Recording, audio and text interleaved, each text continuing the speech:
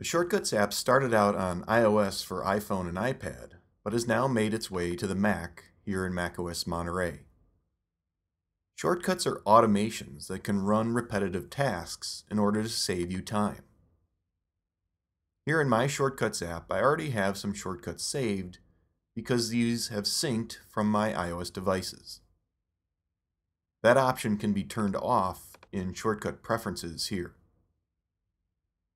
Each step within a shortcut is known as an action. Some will have very few actions, like this Text Last Image shortcut. Others, like Photo Grid or Calculate Tip, will have several actions to run in order to complete the shortcut. Double-click to open a shortcut and view each action within it. Click on the play button here to run the shortcut from this window. So I could quickly calculate a tip, which I probably won't ever need to do here on my Mac. This shortcut is better to have on my iPhone or Apple Watch. So let's go over to the gallery to find some shortcuts better suited for the Mac. In here we can browse a variety of pre-made shortcuts that can be downloaded. Double-click to view the details of each. And click the Add button to download the shortcut to your All Shortcuts folder. When I download the How Many Days Until shortcut, as I do that, I'm going to need to enter the day that I'm counting down to. I'm going to enter Christmas Day.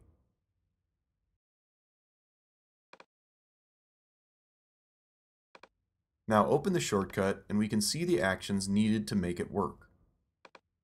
Click the play button to run it. We are able to edit these actions. So if I'd rather count down to December 28th, I can just edit the specified date. I could also duplicate this How Many Days Until shortcut and then enter a different date and end up with two separate shortcuts.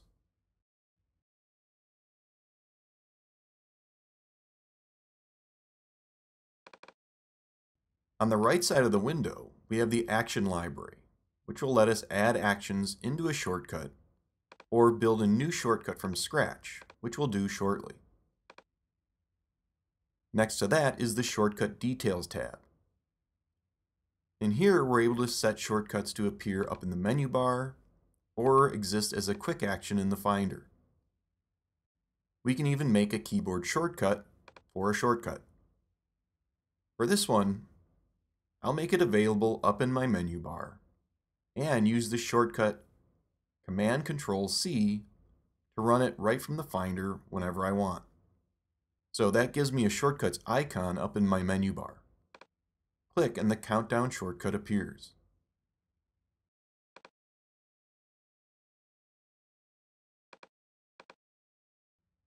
I can also use the keyboard shortcut that I set up to run the countdown.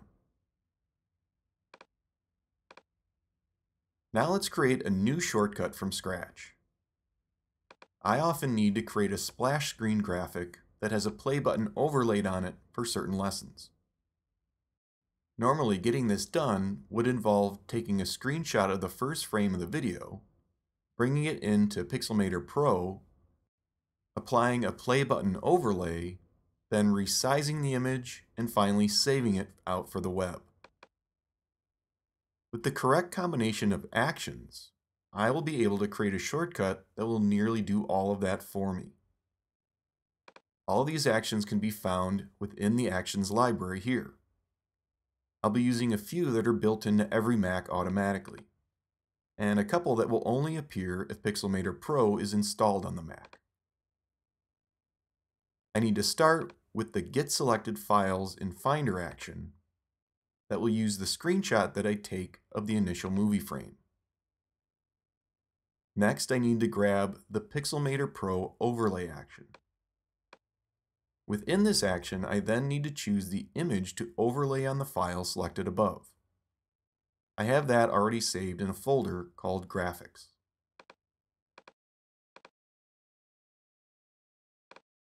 Click Show More, and I can tell Pixelmator how to size and position the overlaid image.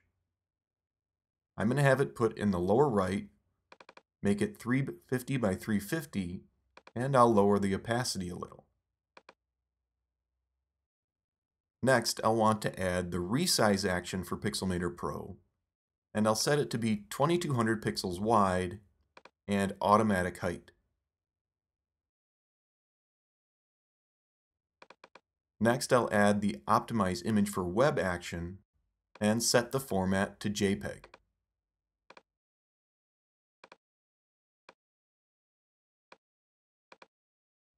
Finally, I need to add a Save action and have that ask me where to save the resulting file.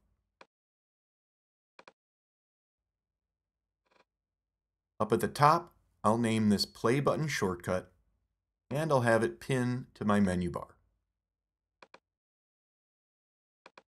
Now I can quit the Shortcuts app and select the screenshot that I already have on my desktop. Notice that no play button is overlaid on this yet. So with that selected, I need to activate the shortcut from the menu bar and let it run. Once it's complete, I'll just need to choose where to save the resulting image. I'll also put it on my desktop. And here it is, saved with the play button now overlaid. That saved me several repetitive steps and probably a couple minutes. We're able to, of course, come back into the Shortcuts app and tweak the actions to adjust the size or location of the overlay.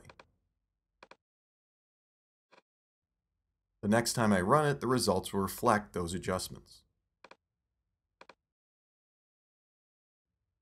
So that's an overview of the Mac Shortcuts app and what we can do with it.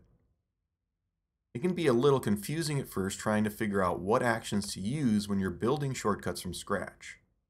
So I'd try using some of the shortcuts provided in the gallery first, and then as you explore those, making your own will become easier.